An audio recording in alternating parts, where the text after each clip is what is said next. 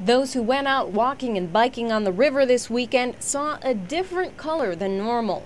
Lots of rain stirring up contents in the rivers and bringing a higher water level and faster current. The raging waters in the Congaree River even led to 2 sewer overflows Saturday, according to the Congaree River Keeper.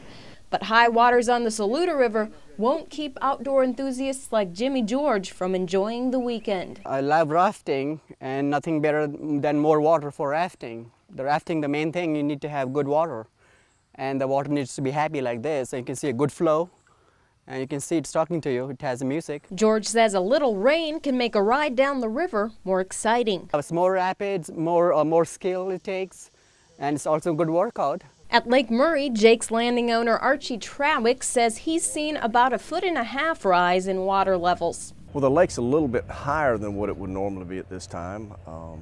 We've had quite a bit of rainfall, but they control the lake levels with the dam, so it's not like the river where you get a lot of flooding. And Trawick says with more rain comes less business for Lake Murray.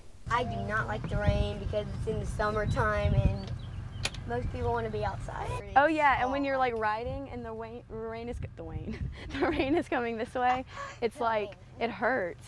With some promising sunshine on Sunday, boaters took their chances anyway for some quality time on the water. Ivory Hecker, WACH FOX News.